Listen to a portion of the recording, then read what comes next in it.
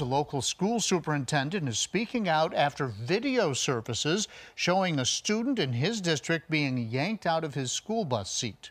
Tonight, the Pittsylvania County Sheriff's Office and the school district are investigating. Take a look at this video. It's about a minute long and shows the boy being grabbed and jerked by his hoodie until he is finally brought to the floor and another student helps him up.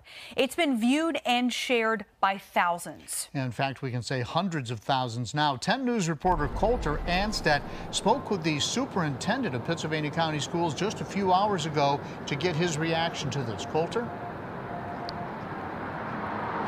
Yeah, John, according to the Pittsylvania County Sheriff's Office, the student was choked on the bus. Superintendent Dr. Mark Jones says the principal at Gretna Middle School has spoken to some of the students, but it's too early to say if any of the students will face discipline. Jones has seen the video himself. Today, when I asked him what his reaction was, he only said he followed district protocol and notified the middle school principal immediately.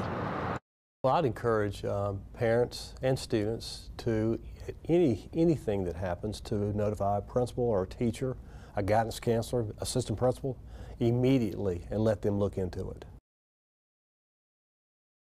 We did reach out to the mother of the student who was reportedly choked. She declined to comment, but did post publicly on her Facebook page that she is asking for privacy for her son and her family. Live in Chatham, Colter Anstedt, 10 News, working for you.